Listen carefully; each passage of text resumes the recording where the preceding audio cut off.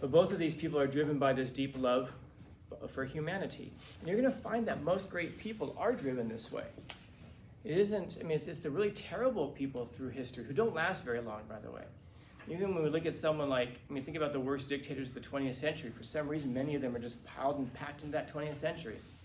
We can think about, of course, everyone's favorite historical bad guy. We can think about Hitler, we can think about Stalin, we can think about Mussolini, we can think about Pol Pot. All of these people are driven not by a love for humanity, but by a love for self, which isn't really a love at all.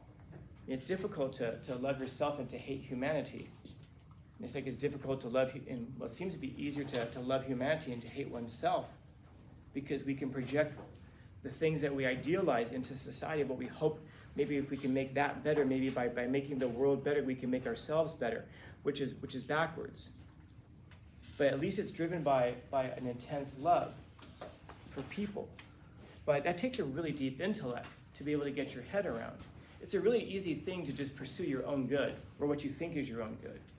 But of course, we can't even know what our own good is. You have to have a really deep intellect to be able to figure that out. But to be able to think deeply is to develop a level of sadness, because like you think about someone like Martin Luther King Jr., incredible intellect. This guy earned a doctorate by 27 years old. That's not an easy feat to do, man.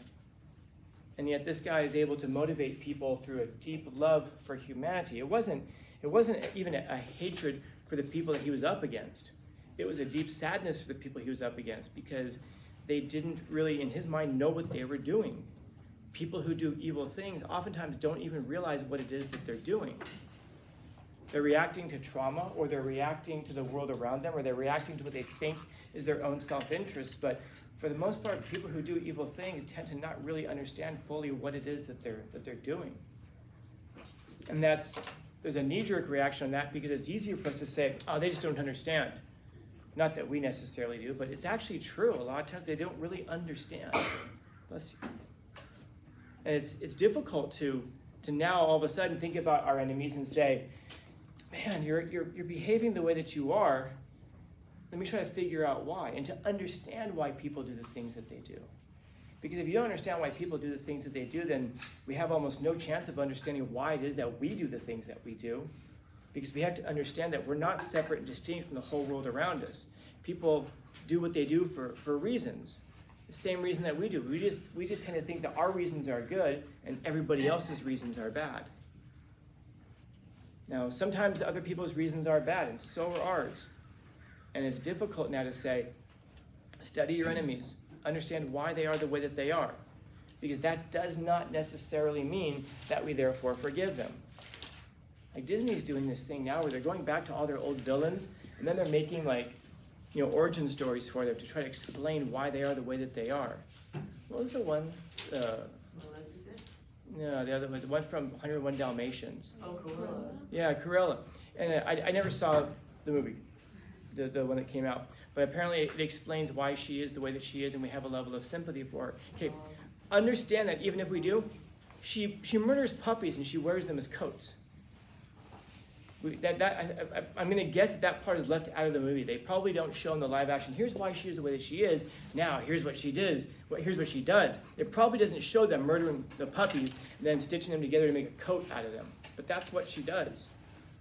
That doesn't mean that understanding where someone's coming from or why they do what they do does not mean that we therefore excuse what they do. But there's a fear a lot of times on our part that if I try to understand why my enemies are the way that they are, or why the cruel people of life are the way that they are, there's this fear almost on our part that we're going to somehow sympathize with them and excuse what they do. No, you don't have to. You shouldn't.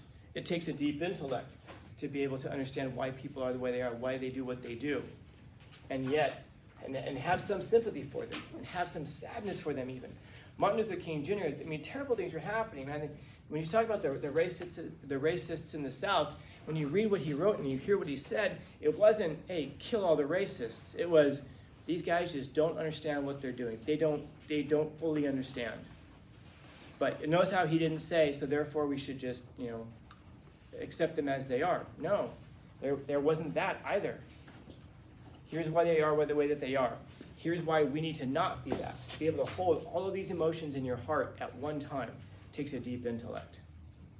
To be able to hold sadness, to be able to hold sympathy, to be able to hold anger, to be able to hold, maybe more than anything, justice and truth, which are emotional values.